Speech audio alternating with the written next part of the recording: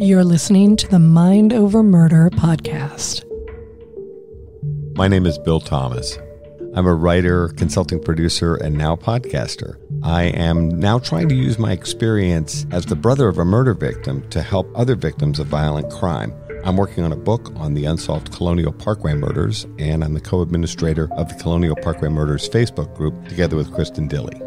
My name is Kristin Dilley. I'm a writer, a researcher, a teacher, and a victim's advocate, as well as the social media manager and co-administrator for the Colonial Parkway Murders Facebook page with my partner in crime, Bill Thomas.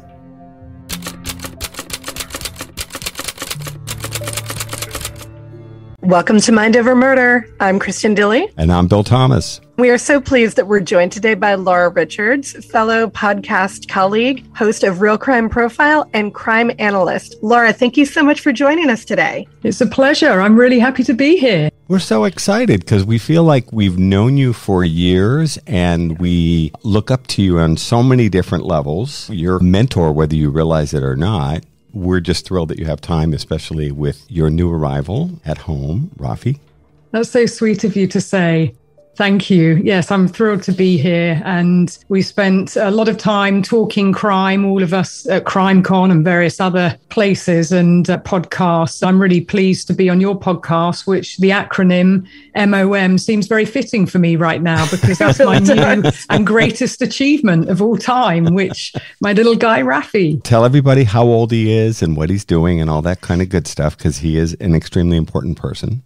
He really is. He is 5 months old, actually, this week, and he's adorable. He is a little ray of sunshine. And yes, right now, he's next door playing, and you may well be able to hear him very soon, may even make a guest appearance. We'll see. But yes, he's a total joy. And I were just thrilled to be pregnant and then welcome him into our lives. If he isn't the cutest baby in the world, he's definitely in the running. Oh, very smiley, very smiley. Every picture you've posted, I'm like, look at that grin. It is beautiful. He smiles a lot. And I have to say, even when I'm feeding him or when he's asleep, he smiles and he giggles. It's just amazing. I just don't know what's going through his little head, but it is just absolutely gorgeous. And it's contagious and infectious and just melts you every time. One of the most interesting things about being a parent, and for me, we had our son Christopher now 23 years ago. It feels like about 5 minutes ago and 20 plus years ago, is watching someone who's never lived on this planet before. And in their first year, they're going to learn to walk and talk and interact with all of these people on this giant planet that they've joined. And think about, we're all busy and a lot of great things will happen to us this year, but more things are going to happen for Rafi this year than any of us as adults could ever pack into 365 days. He's 5 months into this fascinating journey. He is. It's a little psychology experiment, watching him learn everything, and he is so awake. He watches, and from the day he was born and placed on my chest, his eye contact with me was very intense. And everybody said how he tracked everybody in the room. He's always been this baby that just takes everything in and is learning. He tries to mimic me when I say hello. He's doing everything at least a month, 2 months before all the milestones, which it's incredible just to watch. He's already trying to stand. When I just popped out, he pulls himself up and he's already trying to get his legs down, which of course is far too young to be doing any of that. And of course, once that happens, I better get fit again and get my runners for quite a while, I think. It's all over. Let us steer into some nuts and bolts questions, and I'm sure Rafi will come up or introduce himself as the conversation unfolds.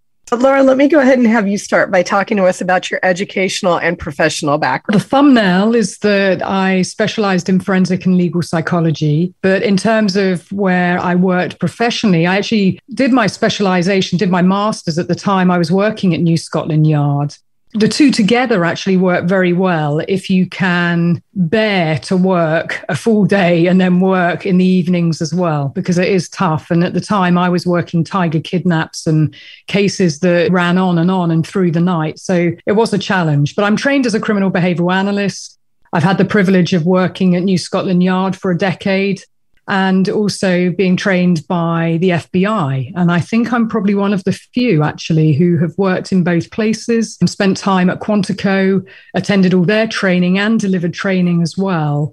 Worked with and been trained by some of the best across the world. I also say that I'm an author because I've written books on policing domestic violence for the police, as well as an advocate, podcaster, and producer. And now I can add mum to my, which is probably, like I said, my greatest achievement of all. And I probably shouldn't forget 8-time law reformer and campaigner, having changed laws in 3 countries, which I am very proud of. Yes. Did you want to get into law enforcement and the kind of analysis that you've done in your career back when you were a kid? I think when I look back, I fancied myself much more in criminal law, actually, and then realized that from watching shows like Perry Mason and various influences, realized that actually, did I want to defend people? Not sure I could do that. Did I want to prosecute cases? Not sure that was quite for me either. And I think probably the influence of Nancy Drew, the Hardy Boys, lots of things that I read, and then thinking about Jodie Foster and various influences in parts that she's and roles she's played. Yes, it seemed to be sensible for me, actually, being a very curious person, to start with psychology. So starting with psychology and then thinking criminal psychology. And I managed to talk to lots of people at New Scotland Yard and see if I could get what was called a college-based sandwich student role, which most people thought that I was making sandwiches for people at New Scotland Yard. But it was actually a year out before I sat my finals in psychology. I spent a year at New Scotland Yard, and that work within the sexual offences section at New Scotland Yard in their intelligence branch really solidified for me that's what I should be doing. It seemed the way my brain worked, the questions that I asked, not necessarily the culture. That was something that I found quite difficult to work within. But I certainly, in terms of the work itself and the challenges and being a curious person, I really wanted to carry on that analytical role. And so that's really where my career began. And having done a year there and went back to sit my finals at university, my then boss asked, would I go back to New Scotland Yard and would I head up the unit, the sexual offences unit?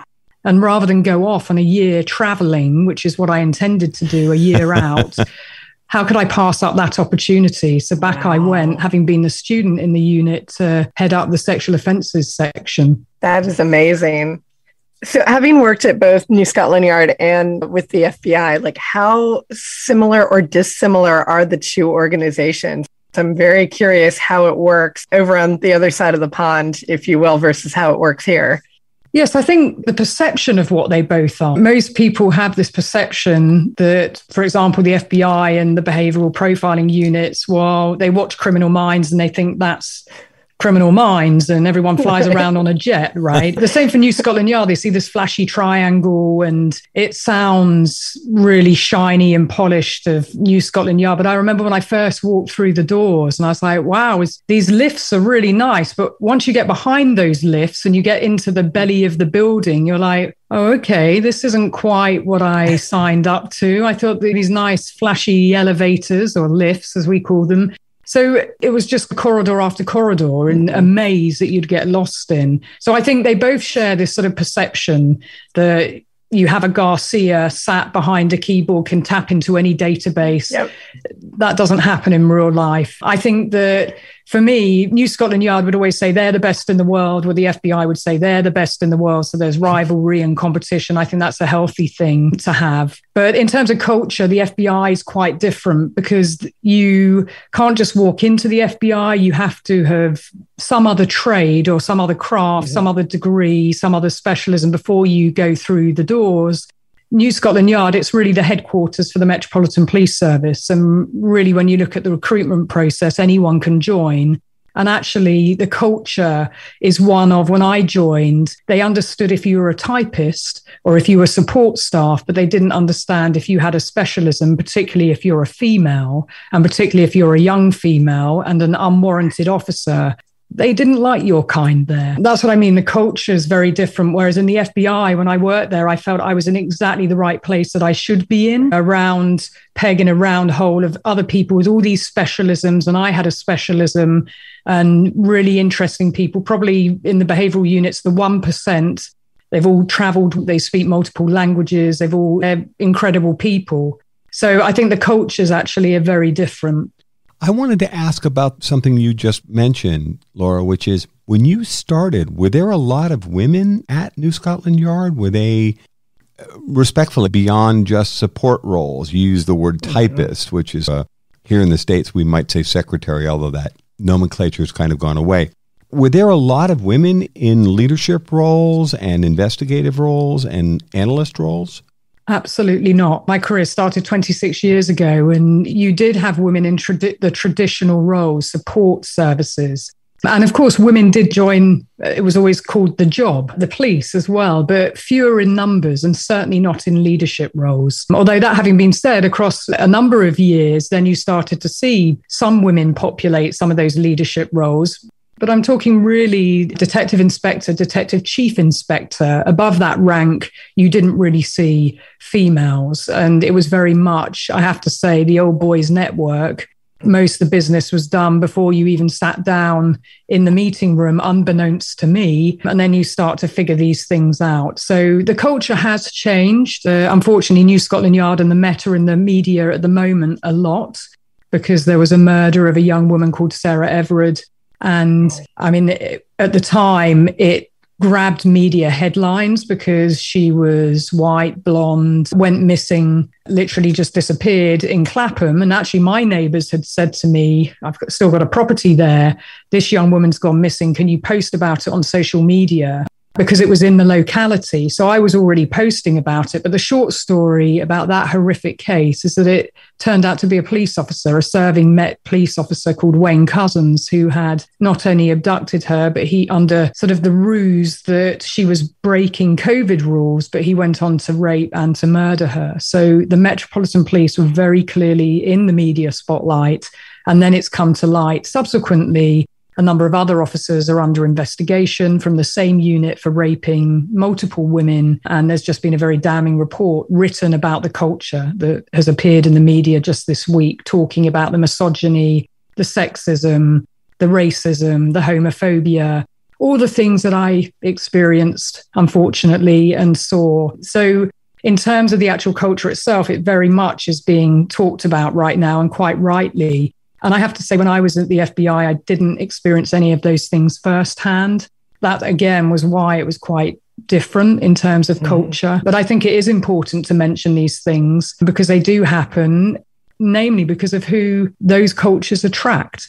And so it hasn't really attracted many women. And having said that, the head of the Metropolitan Police Service right now, the commissioner, is Cressida Dick, who is a former mentor of mine, and she's in that leadership role. She's had a lot of crises to deal with, but in terms of her top team and other people that she's got in very senior positions, many of them are women, which is definitely a good thing. So some people are saying, oh, in the culture where you've got a female leading the organization, all these terrible things have happened. You can have the best leader at the top and you can put in place leaders, below you. But a culture is something that takes a huge amount of time to change, doesn't it? And the people that you attract, a lot of people are questioning their selection process. Have they got the right people that they're attracting? And I think they really do need to do something about that, because the culture currently, people seem to think it's acceptable to send WhatsApp messages that are hugely sexist. And quite frankly, those individuals who are doing that and have been exposed, they shouldn't be in policing. The things that they're saying, women deserve to be killed by men, and that they like to be beaten and they enjoy someone being violent to them. And that's why women are being killed, because they enjoy being with those individuals. And these things are open messages on WhatsApp groups. They're not even being hidden. And of course, when you look at the domestic violence rate, and when you look at the lack of rigorous investigation and charges and convictions, you have to wonder about the people who are in those positions gatekeeping cases going through to the Crown Prosecution Service. So yes, these are very real issues, I think. It's not just about the Met, it's about all police services and all across the world. Who do you attract? And what's the leadership? What's the culture? And most of it is about attitude and aptitude. And are people calling out the wrong? And there are some fantastic police officers in the Met as well and across the world who also tear their hair out at it. But you've got to speak up. And otherwise, the silence allows this stuff and people to carry on doing what they're doing. So I want to see more women in policing in all roles, as well as diverse recruitment. Long answer, sorry, but it's on my mind at the moment because it's in the news and people ask me about it all the time.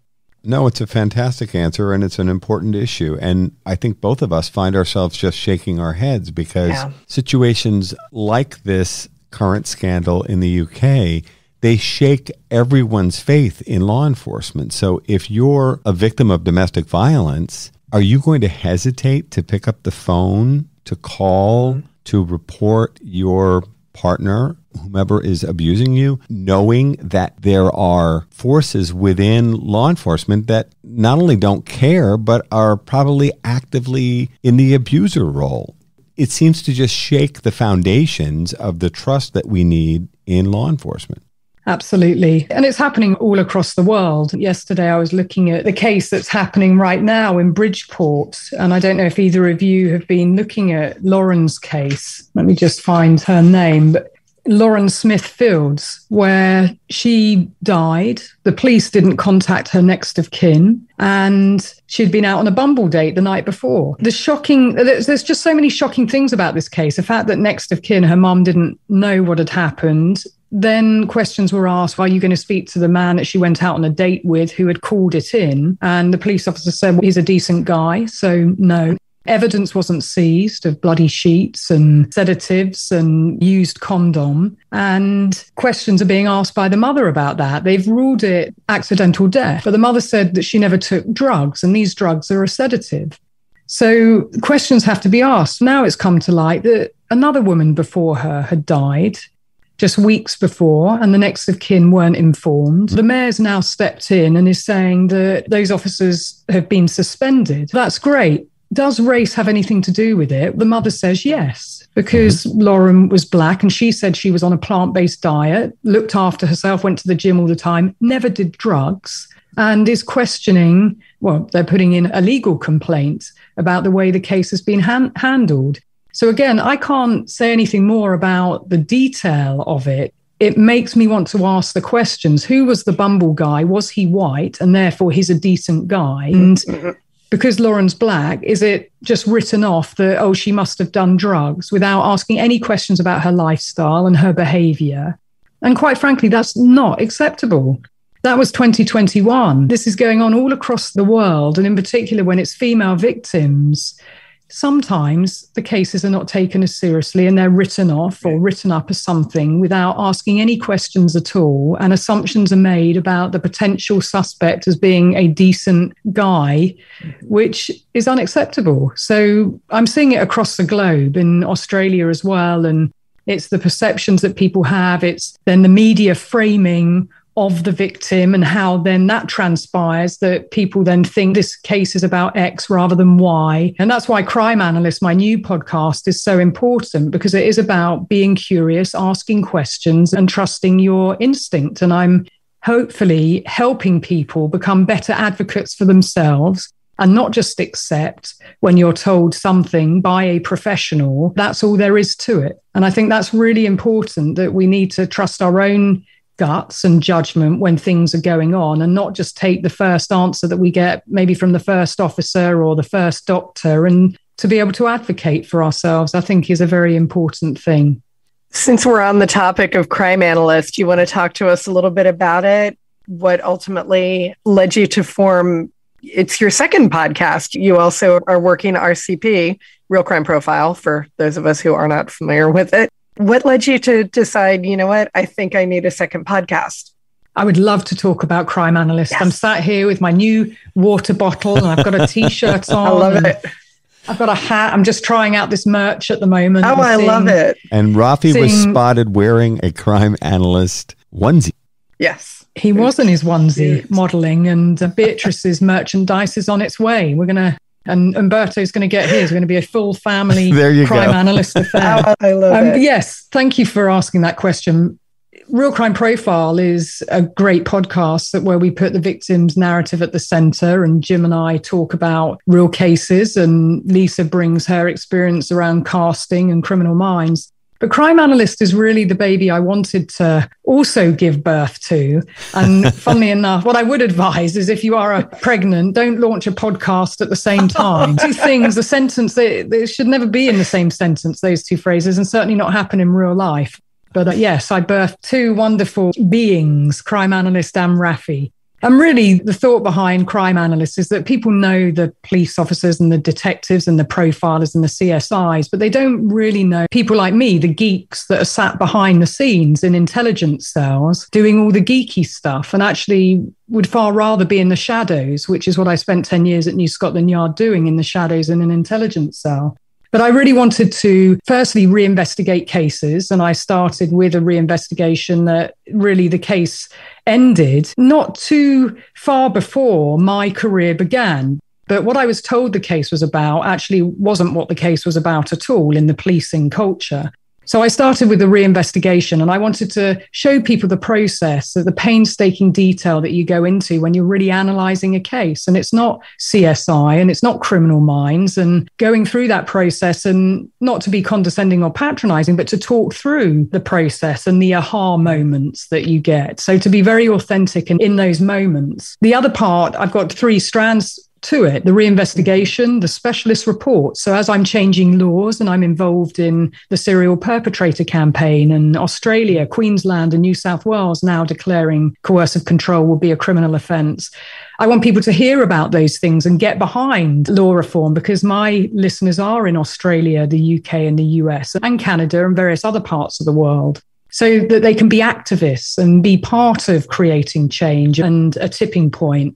And the third part is something that I've just launched called My 2 Cents, which are really quickish reactions. Not that there's anything quickish about analysis. It is a slow, labor-intensive process. But my quick takes on shows like The Puppet Master, which is just on Netflix, where a lot of my listeners say, I keep thinking of you. I'm watching this show and I keep thinking, what would Laura Richards think about this? And so I'm really just capturing that and being able to churn out, this is what Laura Richards thinks about this. Whether you agree with it or not, these are my thoughts. 20-minute kind of quick analysis of what I'm seeing and what I'm hearing. It's fascinating. And these are things as topics that you can discuss in a fairly concise manner. In other words, you're not going to devote 3 or 4 episodes of Crime Analyst to a particular television show or whatever, but you are going to offer your perspective. Quick thoughts, yeah. And it's not easy to do that, to make it a 20-minute, but I think there's still some very useful things you can say and signpost people. For example, The Puppet Master, why people were very interested in my view was because a female FBI agent, Jacqueline Zappacosta, is sat talking to camera, and she says, this case is all about coercive control, which I jumped off my sofa at that point. Did Rafi. Yes. Because it was... Yeah, that's what I've been working to. And it's a case that I haven't been involved in, and I didn't do any of the TV consultation. I wasn't involved in any way. And when I did Dirty John, that was my whole ethos and rationale for and mission for doing Dirty John, to name check, make sure people understood coercive control. Now I'm seeing it. I'm seeing it in Sophie Toscan-Duplantier's case with the Netflix show, and now in Puppet. And that's the whole point, that you can change laws and therefore people understand, okay, we've got this thing called coercive control, but you want to get it in the popular zeitgeist and the narrative, because someone might be sat there with it happening to them. And when they see it on screen, that's me, that's what's happening right there. Yeah. And then they may do something about that. So you have to do all of it together, which is why my career has always been so busy, because you have to educate the media. You also need to educate the legislators. So I spend a lot of time talking to various task forces and policy groups and lawmakers. Sometimes, even when I was pregnant, I'm on at midnight to Queensland and I'm giving a presentation to 30 people just before they're going to announce a task force. And then it goes to their premiere, and then they decide coercive control will be a crime. That happened within days of me presenting. You're listening to Mind Over Murder. We'll be right back after this word from our sponsors.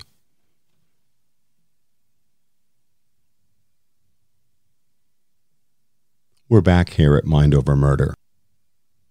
I do these things all behind the scenes, but a lot of it I also want to be up front on a podcast where it's very intimate when you're podcasting and you're in someone's ears. Mm. And I hear from people all across the world who say that I helped them understand what was happening. And equally, you want legislators to think we've got a gap in our criminal justice system or our process here, and we need to do more about A, B, and C. So actually, I'm covering pretty much most mediums now. But I do think podcasting, it is a very intimate medium. And of course, it's a very popular medium now. What are some of the goals that you think we should have here in the U.S. in terms of domestic violence and stalking reform? Because I know you've worked with it a lot in the U.K. And every time you have a victory, I'm so proud and so happy. What do we need to be doing here better? Oh, thank you. Yes, there's good practice all across the world. But what I will say is I was quite shocked to see that sexual harassment has only just become a crime in the military. I don't know how that has happened. So that has been a real surprise to me. For example, in the UK, when you have a sexual harassment law, it applies everywhere, in every workforce. It doesn't matter what uniform or badge you might have. But I think pertaining to domestic violence specifically, coercive control does need to be criminalized in all parts of the world. The main reason being that if you wait until a physical assault happens, then it's already gone too far, because physical abuse only tends to be used when all other tactics are no longer working. And the coercive control is what keeps someone entrapped. It's what the psychological and the emotional, it's the drip. It's actually far more corrosive and insidious. It's what victims and survivors tell me harms them the most. And the other part to it is it correlates with femicide and familicide, with children being killed and women being killed. And it sits right now outside the arm of the criminal justice system. So you can have 1,000 cuts before, the actual big event that might be the murder. Often that's exactly what I see. Too often law enforcement will say things like, she didn't have any bruises or there weren't any broken bones. And just think about R. Kelly. That's exactly what a sheriff said. Oh, I did a welfare check. The girls seem to be fine. I didn't see any bruises. No one's been harmed. But of course, the harm is it's inside psychological, your head. Right? Yeah, emotional. And victims will say you can't put a bandage around the wounds that happen. So I think coercive control, absolutely. We've got it within family law in California. I gave evidence in Connecticut, in Hawaii. There are lots of states talking about it, but they need to be doing more and having more advocates who actually advocate for victims. And I think that's a very important part. And law enforcement who actually understand coercive control, and prosecutors, once you've got the legislation in. So the training program is huge. So I think there's a huge amount still to do here in America and also in Australia and other parts of the world, and still in the UK. Just because you have a law come in, it doesn't mean to say everything's working beautifully. Resources are really the most important thing, and resources that go in the right pockets of the actual people who are doing the work. Do you think the structure of the United States, where we have these 50 quasi-independent states, make moving laws like this forward that much more difficult? Because in the UK, for example, you've made some significant strides, but they're at what would be the equivalent of the federal level. I'm very proud of the fact that you're moving forward here in Connecticut, where I now live, and California and elsewhere. But are we going to have to do this times 50? It feels that way at the moment, and the same in Australia. And what I've been saying in both places is you need a federal law. It's not just specific to Connecticut or California. You need a federal law, and you want it to be consistent and uniform. And the same with Australia. And you've got some states who are moving forward much quicker, namely because they've had some really horrific high-profile cases. I've got petitions in both places as well that people can sign. But yes, I do think that's a hindrance. I mean, in the UK, it was piecemeal. I changed the law first in England and Wales. And in fact, it was the shortest of my law reform campaigns. It took a year, 12 months. And I was told by parliamentarians that's the most successful campaign in terms of its timescale as well. But then the law had to change in Scotland and in Ireland and Northern Ireland. So UK isn't just there's one law for each country. But of course, as I'm always saying, perpetrators travel when it makes sense to have consistency and continuity. Otherwise, they will finagle their way between the gaps. And that's what happens. And so the same needs to apply in America, and that makes it much more difficult until you reach a tipping point where someone says at the legislative, at the federal level, actually, this should be federal. And it should. With the domestic violence laws here, most are seen in terms of domestic violence crimes as misdemeanors, as something minor. They're not something minor. If you do that to the person you're meant to love and care for the most, what are you prepared to do to someone you don't care about? So the accountability piece is really important. It's not easy in such a vast, but I think if anyone's going to do it, Biden probably will. And bringing back the Violence Against Women and Girls Act and ensuring that we've got people talking about women in the right way specifically, and that we haven't got a misogynist leading the country. Definitely, things are definitely improved. But there's still a lot of work to do. You're the first person that ever used the expression coercive control in a conversation with me. This is several years ago. And now I'm hearing that expression and that discussion happen much more frequently than ever before. Does it feel good for you to be talking about something and emphasizing its importance for years and then to begin to feel like maybe the tide is turning? Some opinion leaders are actually embracing these important concepts.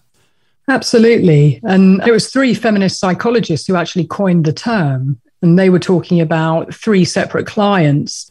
And they were saying what they're experiencing, it's like a kind of hostage taking, like they've been kidnapped, but mentally it's like a coercion, a coercive control. So yes, they coined the term. I guess I popularized it by applying it in training and getting people talking about it, but then really pushing for the legislation. It was my organization, Paladin, that started the law reform campaign, the National Stalking Advocacy Service, after we changed the law on stalking.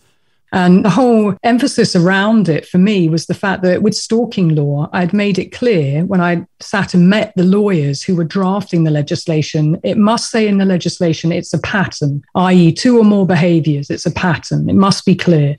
With domestic violence, A, it wasn't criminalized, and B, everyone talked about the incident, like it's a one-off thing that happens. That completely flies in the face that this is pattern behavior. By the time someone calls the police, you've probably got 100 plus behaviors that have happened. So the criminal justice system, the framework always talks about the incident. The officer was called to the incident. It was a 911. They went to the incident. So this word is a problem. So even with words and what you put in your legislation, it really matters. Some of it's up to interpretation, but a lot of it actually is about the key word that is within that legislation. So now people are talking about it. Just before I jumped on with you, I was reading an article about a new show coming out on Netflix, The Tinder Swindler, and it mentioned love bombing and gaslighting and coercive control. Years ago, that would never be. But now people talk about it. Oh, they love bomb me. And I just want to cheer because I've popularized the language so people they know what it is. They can name it. And when you can name it, you feel empowered, actually. And then another person understands or says, what's love bombing? What's gaslighting? These are all the tools and tactics of someone who coercively controls. And we've seen the show Seduced by Cecilia Peck that talks about the cult by Nexium, where coercive control is used. The more we talk about it and show the different manifestations of it, serial killers use it, cult leaders use it, dictators use it, presidents, but it's true that narcissists use it and dictators, that you're gaslit and your reality is distorted. So yes, Bill, it feels really good. And more people need to be talking about it, but getting it into podcast shows and everything else, I cheer every time someone says it or when I see it written or where someone flags it to me. I'm so glad that you mentioned Paladin because I want to make sure that we get into that a little bit more. How did Paladin actually come about? What was the impetus for that? Talk a little bit about that and the work that you do with them. Yeah, so Paladin was my other baby that I founded in the wake of really changing the law on stalking. When you talk to the media and you talk about stalking, and I always brought in, unfortunately, victims who had suffered from stalking to explain it, because cases, people do need to hear them and understand how horrific the behavior is and the psychological impact when it happens. But what that means is when you talk to the media or you're on a podcast, of course, more victims come forward because now they understand that this is stalking. I was being inundated. I had so many people reach out. I didn't know what to do. I was one person. One person can't talk and email and get the message out of here's some advice of what you should do for all these people's cases. It seemed obvious there was a gap. We didn't have a service that helped victims of stalking specifically. We had a helpline, which I'd helped set up in 2010 in the UK, the first one in the world, but they didn't have advocates. They would give on one-stop advice. But let's say your case was going, now it's a stalking case and it's going to court. Actually, you should have an advocate there with you to be your voice and to help you navigate the system. So I created Paladin, and it's really the one-stop shop centre of excellence in the UK where there are trained ISACs, they're independent stalking advocacy caseworkers. And I created a university accredited position. So they go to their ISAC training and they get accredited by a university. They are a specialist, and I wanted to professionalize what they do. It's a great one-stop shop. You can go online. There's lots of advice on the website, and it might be that you're the victim of stalking. It might be that someone that you know is the victim of stalking, but it is a very niche, specific behavior. It does need a very unique and specific response when you have a stalker, because the fixated and obsessive behavior doesn't just stop on its own. So you really need people who understand what's happening, can understand the risk level. And the idea behind it is to really stop stalkers from stealing lives and taking lives, and to empower victims and to be there, really bring the femicide rate down, because these are the cases that are most likely going to result in a murder. And rarely do people even use that word stalking, which is also what I wanted to change, that people owned what they were doing, what was happening, but they had a name and they didn't just think it was celebrities that were stalked, that it can happen to normal people. And they need a good response. They need people to help them and advocate for them when it happens. So that's where Paladin came from. Of course, we'll include all of the links in the show notes. So if someone needed more information about how to deal with stalking and these issues, they'd go to paladin.com and start with the website? Yeah, paladin.co.uk. Oh, sorry. It's a UK-based service, but they will signpost elsewhere. But there isn't anything equivalent here. We know that over 7 million people are stalked every year in the US, and there's no one where you can have a trained advocate to give you advice. So there is a gap here. There's a resource service, which is online, and you can go and have a look at that. And that's here in America, but they don't have trained advocates, and it's not a telephone service, whereas Paladin is a national service. But they do signposts across the world when they get other cases coming in. They help as much as they can. What's the origin of the name? I've never asked you that before. Where does Paladin come from? It's French. It's from the protectors of the realm. So to protect those. So yes, whenever I worked in the Met, all my units had a name. I had Athena Minerva, from the goddess Roman and Greek, the protector of the citadel, female empowerment. Yes, I've always had, the name has always meant something. It does what it says on the tin. I see Kristin is grinning, and I am too, great. because we love to hear about female empowerment and women developing and understanding their own power and how they can begin to address these things and not just accept these behaviors, abuses, without beginning to realize I'm not alone and that this is happening to millions of people across the country and across the world. Absolutely. It's unfortunate. But then when you look at, I don't know if you've both seen the show Black and Missing with Natalie and Dereka Wilson. Yes. Incredible female advocates. And I have to say, women do get shit done. There's incredible advocates all across the world. And a lot of these advocacy services are set up by women who've experienced something, and they have become a force for good. Most oftentimes, those who have set these things up have had post-traumatic growth, and then they've created something to help other people because they don't want someone else to experience what they have. They see that gap. They see what's required. So yeah, I'm all about, even on Crime Analyst, a lot of it is giving people information to empower them to be an advocate, to stand up, to find your voice, and to speak your truth. By the way, I want to be clear here. I don't mean to short anyone else. Right. We know that abuse comes in many different forms and is directed at a lot of different people. I don't mean for anyone to think that we're only concentrating on one group of people. Lots of different people need assistance in terms of dealing with abusive factors in their lives. Well, they do. But the one thing I will say is a lot of abuse is gendered, and it does come down to sex in the main. And we are talking about male violence to women most oftentimes, which again, when I worked in the FBI and other places, we're sat there talking about a case. Most oftentimes it's violence against a woman. Most of the time it's men that are talking about what's gone on and a woman's experience. And that's a problem for me. Because why I also set up Crime Analyst is because I think you have to have a female POV. And I think that women experience things that are so nuanced that a man just never would. And I'll give you an example. Umberto's 6'5".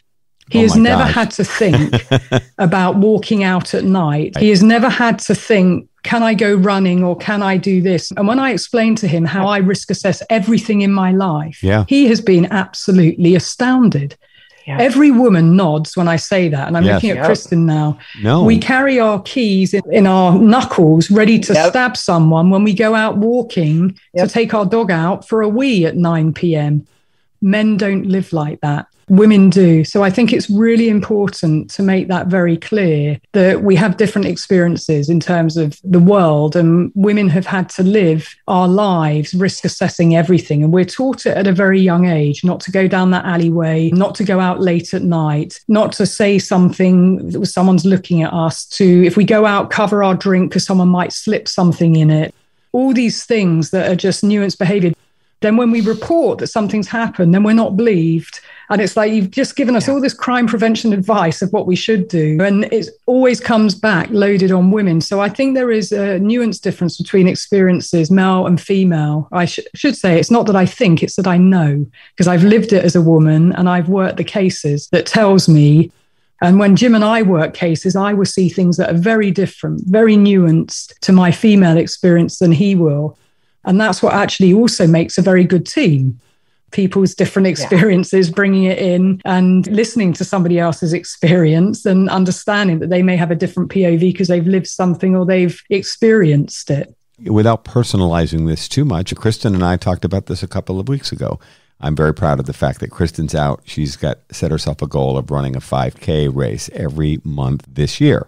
So amazing. She's out training and running. She came back from a run the other day and talked to me about it. And I think you mentioned it on social media as well, Kristin. Yeah. People were morons or are catcalling to you. I got catcalled and followed down the road. And you do. It's like you said, Laura, you have to risk assess.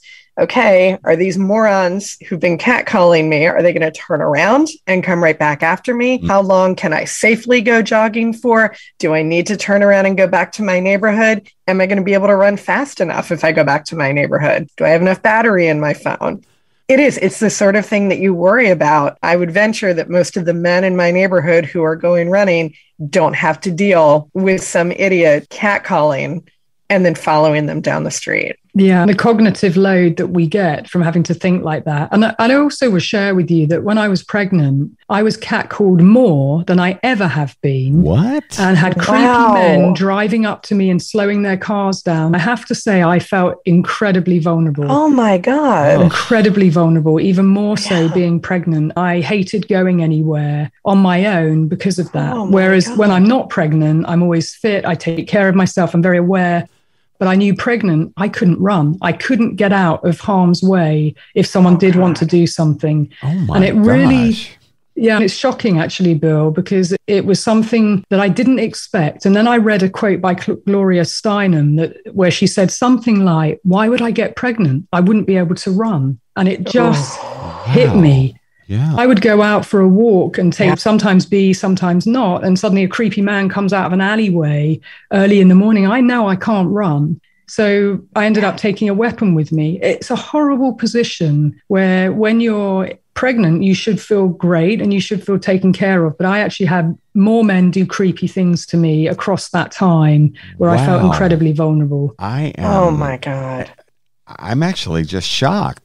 As horrible a world as we sometimes live in, that just seems so disgusting and shocking that someone would approach you in that way. You get the sense that pregnant women are revered and should be respected and treated with extra care, and this is precisely the opposite. This is really twisted. Wow. It was very shocking to me, I must admit. And some of those men may have just been carrying on like they normally do, just with no realization of the impact that it makes you feel when you are not able to defend yourself. And more so, of course, my baby's welfare was the number one priority. But yes, why I share it is because these are real experiences, and I want people to understand that the female experience and why I advocate for women specifically is because we have been forgotten along the way, that even though most crime shows and sadly most murders, we mainly are talking about women being killed. But somehow our voices get lost in the ether. And I'll say to you, even with Sarah Everard's case, the police officer using his police powers to coerce her under the grounds that he was arresting her due to a COVID breach. A police and crime commissioner actually came out on record and said maybe she should have thought of desisting from arrest, or maybe she should have screamed. I have to say, I jumped on social media immediately because, again, we go straight into victim blame of what a woman, she should have desisted and she should have remonstrated arrest.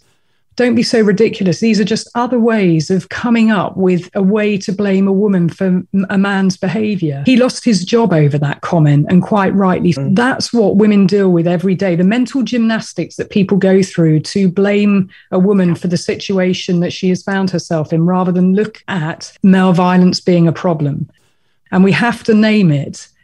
We have to name it because that's who we are fearful of. Because quite frankly, when I'm walking out, I don't know who are the goodies and who are the baddies in a snap decision. When you're just going about your business to go to the shop, or when you're going running, Kristin doesn't know. They're just messing about, and actually it's a bit of fun. They're not going to follow her any further. She doesn't know that. She has to make a decision that to keep myself safe, I have to either go home or I have to go down this other road, whatever it might be, because we don't know whether they mean business or not. And we have to make those decisions in the blink of an eye every day.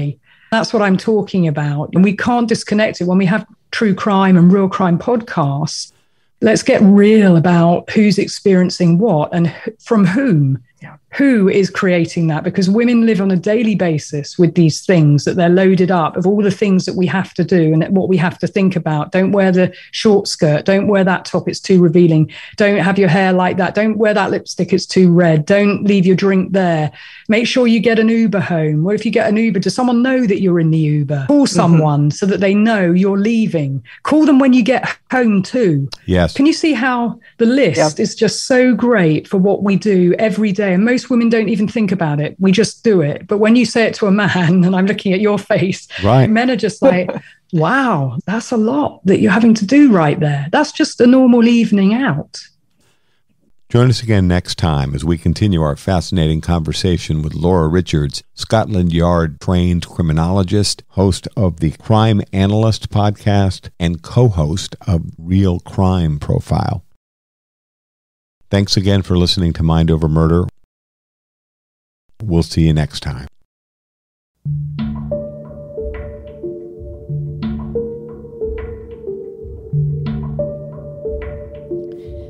Mind Over Murder is a production of Absolute Zero and Another Dog Productions. Our executive producers are Bill Thomas and Kristin Dilley. Our logo art is by Pamela Arnois. Our theme music is by Kevin MacLeod. Mind Over Murder is distributed in partnership with Crawl Space Media. You can follow us on Facebook, Twitter, or Instagram. You can also follow our page on the Colonial Parkway Murders on Facebook.